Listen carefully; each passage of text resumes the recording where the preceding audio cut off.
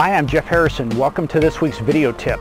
Today I want to talk about combining two drills. One is distance and the other is direction, because really, quite honestly, those are two most important things when it comes to golf, is controlling your distance and your direction. I've actually combined two drills together. A lot of times when I'm teaching my students, I'll have a specific distance drill and a specific direction drill. But something happened last weekend when I was one of my students, and I promised I'd name it her drill. So it's the Bobby Hall drill. And what we're going to do is we're going to talk about how to control distance and direction and put it all together, because let's be honest, when we're out playing golf, we need both distance and direction. So let's talk about how we're going to set that up. So what I've done is I've set up 6, and I've used some T-mark or div repair tools. And the idea is I set these div repair tools up to really so you can see these. And I put 2 on each side to give me a path. And basically I've made it wide enough so my putter will go back and through. And you saw this last week in our drill. The only difference now is when I'm working on distance, I want to feel this pendulum-like motion, one back, one through. To get that feeling, I put this red tape down here, and you can see this. At this point right here, this is 3 steps from where I'm going to putt. Now here's the interesting part, whether you're a 6'5", big, giant person, or you're a female or a junior just starting out the game, this distance will be consistent. So I want you to have this feeling of one back, one through, and that means if you hit a putt, the pace of your shoulders equals the distance the ball goes. So if you go one back, one through with your shoulders, like we talked about last week, then that will give you a distance control, or the ball will go slightly past it. But something we've combined is I've actually put these ball markers or these div repair tools down to create this target that we putt. So we're not only dealing with distance control, but also direction. So let me show you how this works out. So I put the ball in the middle of these tees, or in this case, the div repair tools, and this gives me my path to run on. So as long as I go back and through on that path, it goes right through the gate.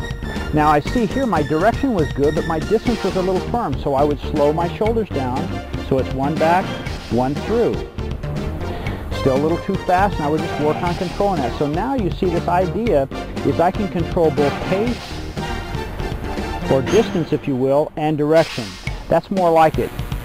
So as you're doing this, set up 6 tees. I've used div repair tools a little larger so you can see in the camera, but you can use tees here, walk out 3 steps, put something, I've given it about 4.5 inches between those 2 markers, and then I'm just going to roll the ball through there. When I go out to my next level, which is 3 more steps, I'm going to spread that out, again, about 4.5 inches, and I'm going to make sure when I roll the ball through it, I'm going to be making this putt, so I'm controlling my distance and direction.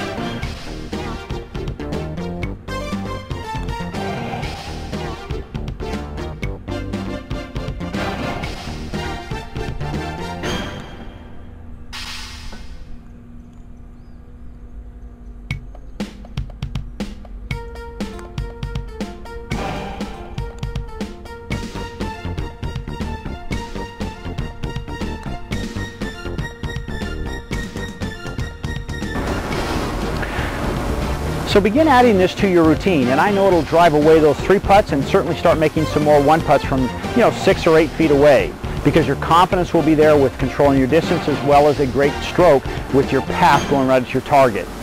I also want to invite all of you to send in your suggestions for what kind of video tip you would like to see that would help your game, and I know it would help everybody watching. Please send your video tip to igolf010@gmail.com. That's igolf010@gmail.com. It'll be going on for the next couple of weeks, and the one who I select as the winner They're going to join me here and we're going to create this together and we're going to then share it with everyone. So please, I'd like you to send in your tip and let's get you on video. My name is Jeff Harrison. Thanks for joining me this week on distance and direction control and how to make your short game even better and become very accurate with your putting.